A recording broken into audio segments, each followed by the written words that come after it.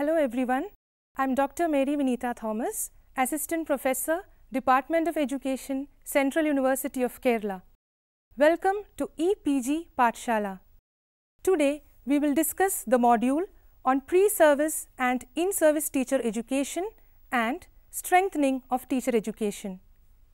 Now let us see the objectives of this module. To gain in-depth knowledge and reflect on need and significance of pre-service teacher education, to get acquainted with different components of pre-service teacher education, to promote better understanding of the pre-service programs available for various levels of schooling, to gain in-depth knowledge and reflect on objectives and significance of in-service teacher education, to get acquainted with the different types of in-service teacher education available for professional development of teachers, to promote better understanding of the varieties of in-service programs available, to develop better knowledge on designing effective in-service programs, and to gain insight on academic staff colleges and its objectives, and also to promote a better understanding of the centrally sponsored schemes available in India for the reconstructing and strengthening of teacher education institutions, to get acquainted with the role of various institutions like NCTE, NCERT, UGC, NUPA in teacher education. So first, let us move on to pre-service teacher education. What exactly is pre-service teacher education? It refers to academic terms of study in a university-level institution with a period of education generally lasting for the academic session. This period of training exposes the student teacher to psychological, sociological, philosophical and technological aspects and the principles related to education. In this stage, the student teachers are introduced to principles underlying teaching such as the aims of education, curriculum, nature and characteristics of child development, methods of teaching and learning, and resources on which pupils and teachers can draw for the purpose of teaching and learning. Let us see the objectives of such pre-service teacher education programs. The first one is to prepare teachers to care for children, enjoy being with them, seek knowledge, own responsibility towards society and work to build a better world, develop sensitivity to the problems of the learners, commitment to justice and zeal for social reconstruction. To view learners as active participants in their own learning and not as mere recipients of knowledge. To engage theory along with field experiences to help trainees to view knowledge not as external to the learner but as something that is actively constructed during learning. To train teachers in organizing learner-centered, activity-based, participatory learning experiences. To engage teachers with the curriculum, syllabi and textbooks to critically examine rather than taking them as given and accepted without question. And the next one is to help teachers or potential teachers to develop social sensitivity and consciousness and finer human sensibilities. To educate teachers to connect school knowledge with community knowledge and life outside the school. To help teachers for the evaluation of attitudes, values, dispositions, habits and hobbies in addition to the conceptual and pedagogical aspects through appropriate quantitative as well as qualitative parameters. Now let us see the different components of pre-service teacher education. The first one is the core course or the foundation course. They are intended to provide a conceptual understanding of relevant concepts and processes in teacher education and also situate them in the broader perspective of education and development. Example of such courses are philosophy of education, psychology of education, sociology, history and political economy courses, etc. The second component is the specialization or the pedagogy courses. They pertain mainly to enabling student teachers become effective teachers. For this, a few preparatory aspects are necessary to help the student teacher not only reorganize one's previous understanding of one's subject of specialization, but also become conversant and create enabling learning environments for the learners. Further, student teacher has to try out evolving a few learning situations and carry them out both in stimulated as well as real situations. The third component is school internship, which we are all familiar with. It is a school-based experiential learning for the student teachers in not only aspects related to teaching, learning of their subject areas in the classroom, but also to gain insight and sensitivity into the holistic part played by teacher in sustaining and evolving school ethos. So now let us see the different pre-service programs available for various levels of schooling. The first one is meant for nursery teachers who wish to teach in the preschool or the nursery section, and it is called Diploma in Early Childhood Education. The preschool nursery teacher education program is of a duration of 2 academic years, and it deals with children coming under 2 to 5 years. The next one is Diploma in Elementary Education. The program aims at preparing teachers for elementary stage of education, that is classes 1 to 7 or 8. The elementary teacher education program carries different nomenclatures like BTC, Diploma in Education, TTC, and so on. The elementary programs shall be of a duration of 2 academic years. Candidates with at least 50% marks in the senior secondary or its equivalent examinations are eligible for admission. The next one is Bachelor of Education. As we all know, B.Ed. This is a professional course that prepares teachers for upper primary or middle level classes, that is classes 6 to 8. Then we have secondary classes 9, 10 and senior secondary, that is classes 11 and 12 levels. The duration from now 2015 we have made B.Ed of a duration of 2 years. Candidates with at least 50% marks either in the bachelor's degree or in the master's degree or any other qualification equivalent thereto are eligible for admission to the program.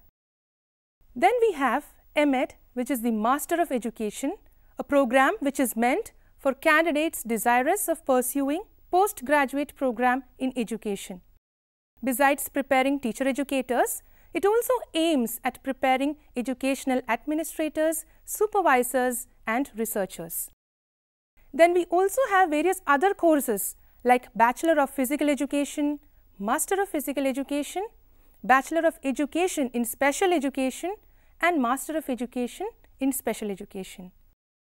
So now this was about pre-service programs, the different types available. Let us move on to the next part, which is in-service teacher education.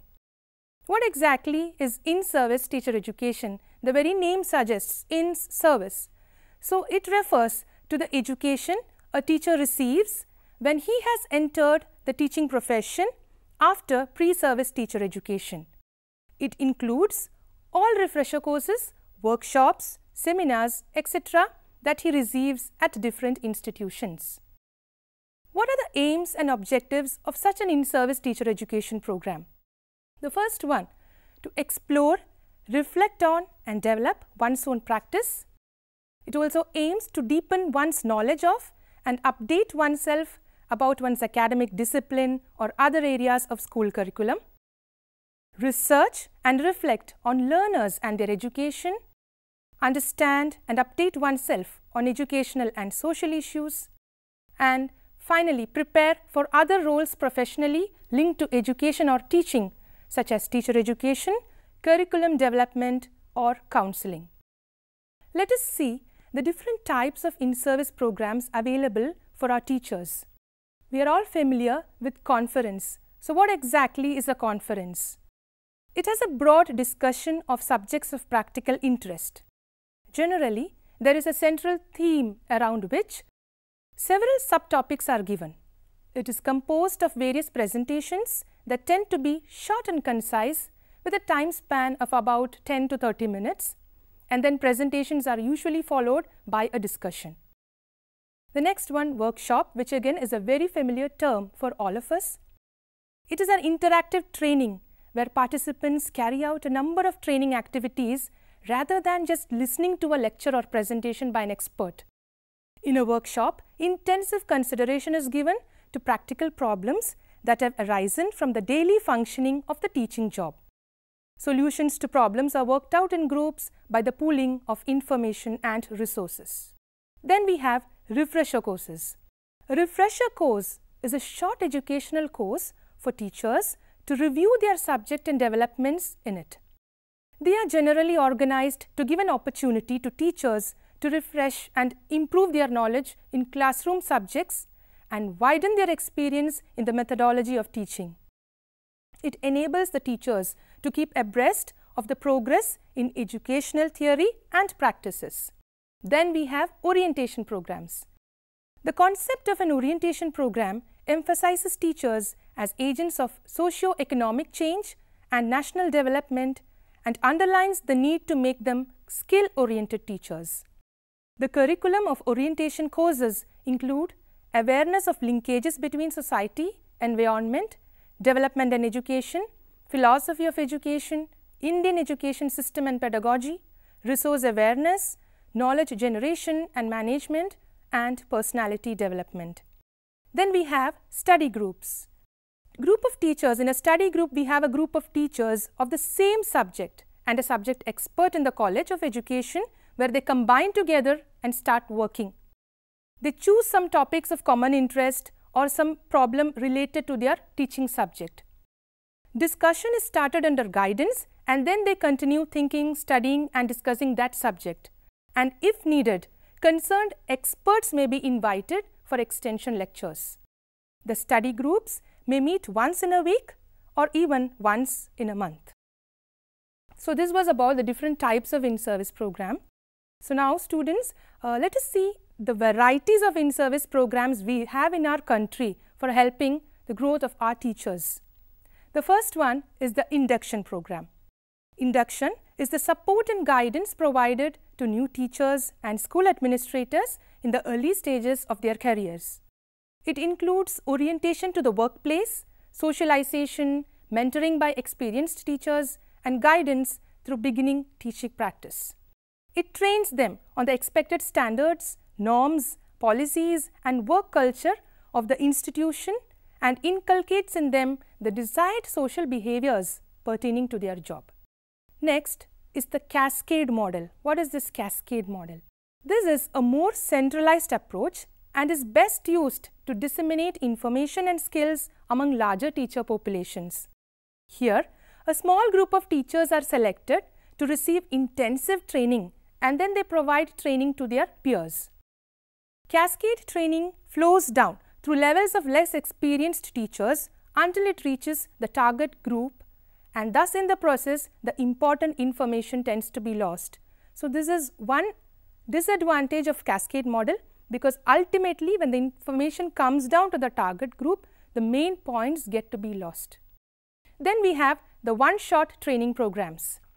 It is a single workshop or course for a group of teachers. It is given for just a short time with no follow-up programs after it, and the entire training program will be condensed and it will be done in few classes. So that was about the varieties of induction programs. Let us see how can we design an effective in-service program. There are certain points to be kept in mind while designing an in-service program because it is not at all an easy task. We need to consider the needs of every teacher. So the first point that has to be considered is that programs must provide ample scope for sharing of experiences of communities of teachers among themselves to build stronger shared professional basis of individual experiences and ideas. The programs must have well-defined aims and a clear picture of how the strategies of the program are going to achieve these aims. For this, every group of trainers can either directly participate in the design of the program, keeping in mind a specific group of teachers, or adapt a given program to a specific group of teachers. Programs should also include a plan for post-program support and include training and orientation of support faculty in the same. The aims of the programs must be relevant to the group of teachers concerned. It should give a sound explanation to the teachers regarding the need of such a program and why they should attend it.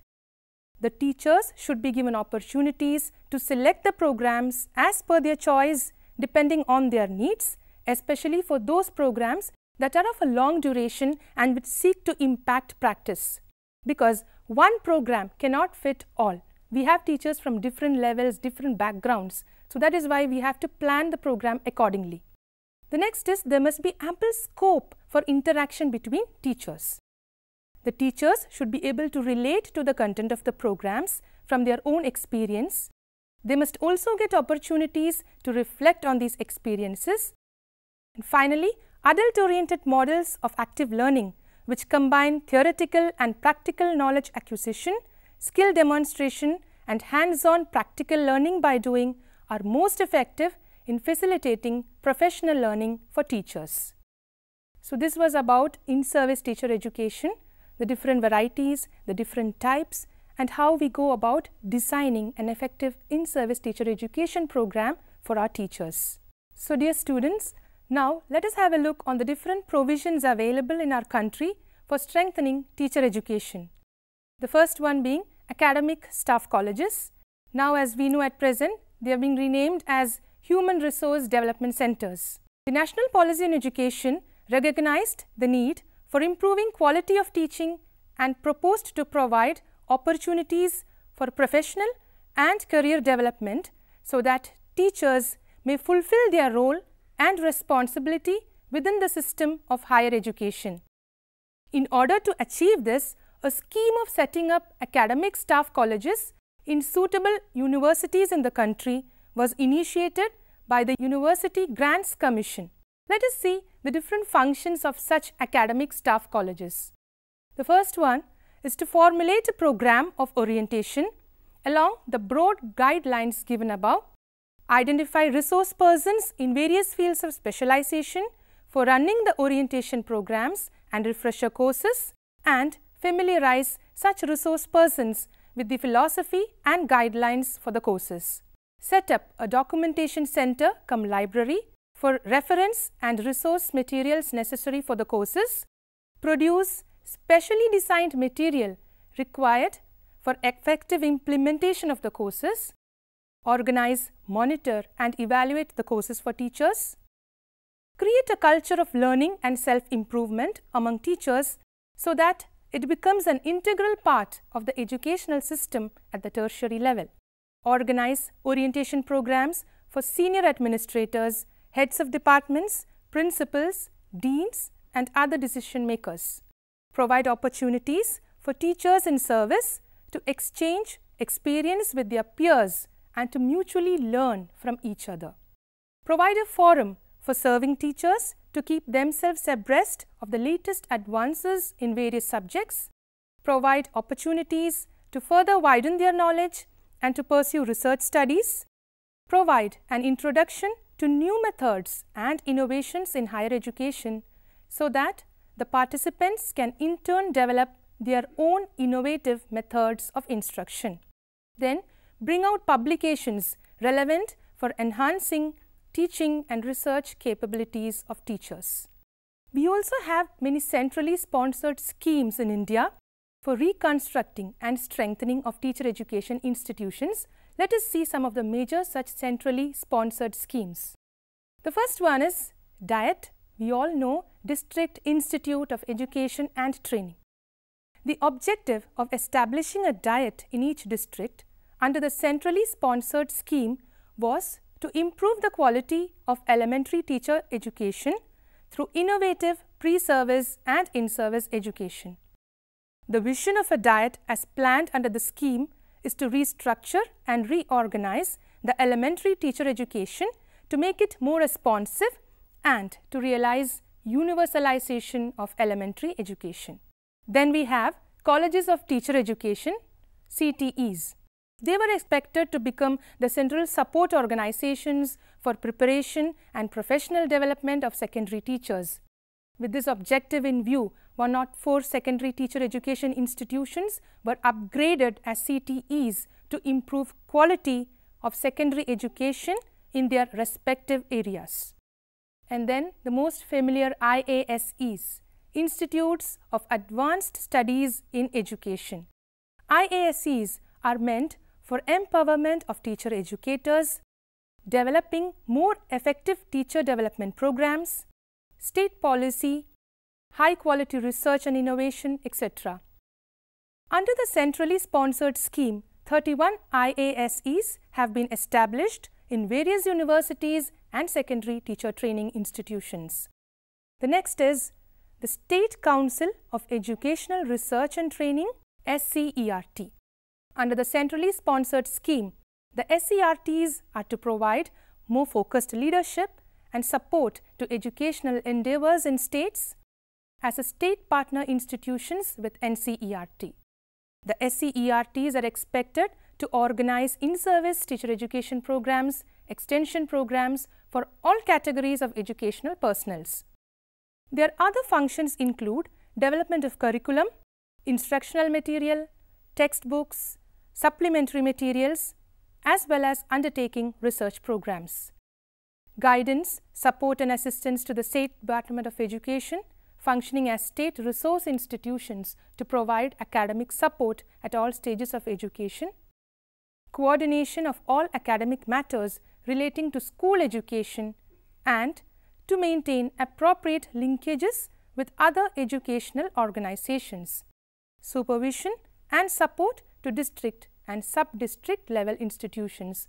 So like that, there are many such functions that an SCERT has to do. Now let us see the role of various institutions in teacher education. The first one, the most important of all, the NCTE, the National Council for Teacher Education. The National Council for Teacher Education is a statutory body which came into existence in pursuance of the National Council for Teacher Education Act 1993 on 17th August 1995. The main objective of the NCTE is to achieve planned and coordinated development of the teacher education system throughout the country, the regulation and proper maintenance of norms and standards in the teacher education system, and for matters concerned therewith. The mandate given to the NCTE is very broad and covers the whole gamut of teacher education programs, including research and training of persons for equipping them to teach at pre-primary, primary, secondary and senior secondary stages in schools, and non-formal education, part-time education, adult education and distance or correspondence education courses. Then we have NUPA, the National University of Educational Planning and Administration. The National University of Educational Planning and Administration has its origin dating back to 1962, when the UNESCO established the Asian Regional Center for Educational Planners, Administrators and Supervisors, with its nomenclature changing to Asian Institute of Educational Planning and Administration in 1965. It became NUPA in 2006. Some of the main objectives of NUPA are as given: to organize pre-service and in-service training programs in the area of educational planning and administration and allied disciplines, to organize orientation and training programs and refresher courses for teacher educators and for university and college administrators engaged in educational planning and administration, to disseminate and advance knowledge by providing instructional, research and extension facilities in such branches of learning as it may deem fit, and to provide to students and teachers the necessary facilities and atmosphere for the promotion of innovations in education, leading to restructuring of courses, new methods of teaching and learning, integral development of personality, studies in various disciplines, interdisciplinary studies, and national integration and international understanding. Then we come to NCERT, the National Council of Educational Research and Training. In 1961, the Government of India established the National Council of Educational Research and Training as an autonomous organization to assist and advise the governments at the center and in states in the implementation of their policies for education, especially to bring about qualitative changes in school education and teacher preparation. Over the years, the Council has evolved into a unique organization with its increasing range of activities that has influenced school education in India. Pre-service and in-service training of teachers at various levels, pre-primary, elementary, secondary and higher secondary, vocational education, educational technology, guidance and counseling and special education are the areas of training in which NCERT works. And then finally we have UGC, the University Grants Commission. The UGC was formally established only in November 1956 as a statutory body of the Government of India through an Act of Parliament for the coordination, determination and maintenance of standards of university education in India. The UGC has the unique distinction of being the only grant-giving agency in the country which has been vested with two main responsibilities, one being providing funds and the next being coordination, determination and maintenance of standards in institutions of higher education.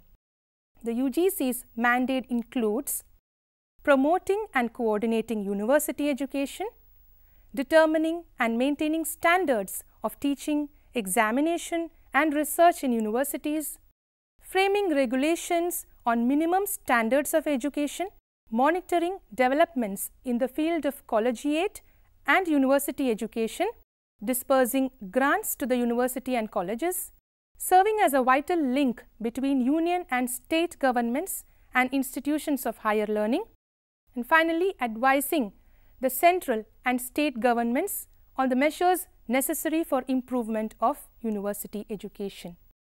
So we saw a glimpse of the different centrally sponsored schemes, the different type of institutions we have to strengthen teacher education in our country. We also saw what are the different types, the pre-service program, the in-service program, what exactly it is meant for.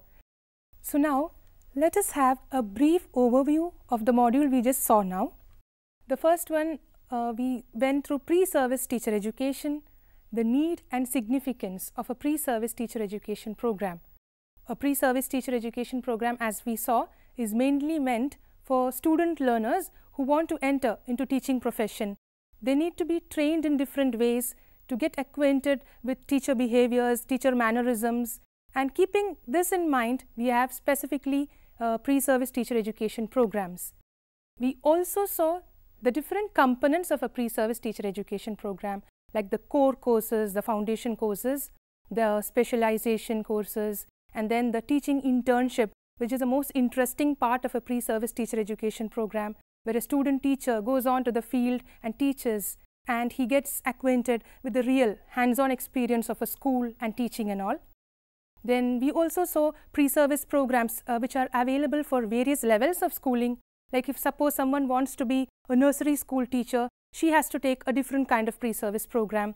If someone wants to teach in an elementary school or in a higher school, we have B.Ed, M.Ed and so on. So the different types of pre-service programs available for various levels of schooling.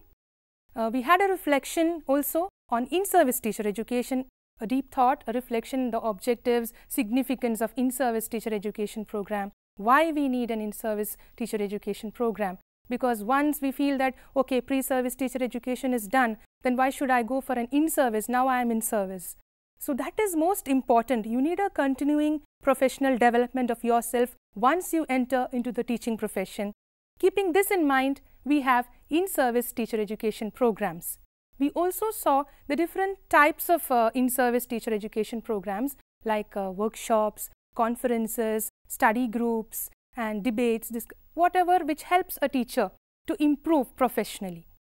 And then we saw the different varieties of in-service programs like the induction, the cascade model, the one-shot model.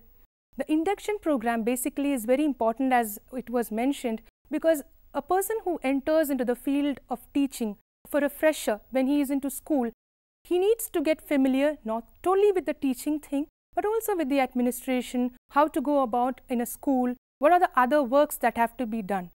So for this, we have these induction programs. We also got a better knowledge on designing effective in-service programs. The term effective because just designing an in-service program is not done. We need to meet the needs of every teacher, teachers from different backgrounds, different levels of schooling. So one program will never fit all of them. Keeping this in mind, we need to design effective in-service programs. So we saw that how effectively can one design an in-service program. We also had an insight on academic staff colleges and its objectives, what are these colleges meant for, and then the centrally sponsored schemes in India for the reconstruction and strengthening of teacher education institutions like DIET, the IASCs, the CTEs, the main functions, objectives of such schemes, etc. And finally, we had a glimpse on various institutions like NCTE, NCERT, UGC, NUPA, the role they play in strengthening teacher education institutions in our country. Thank you.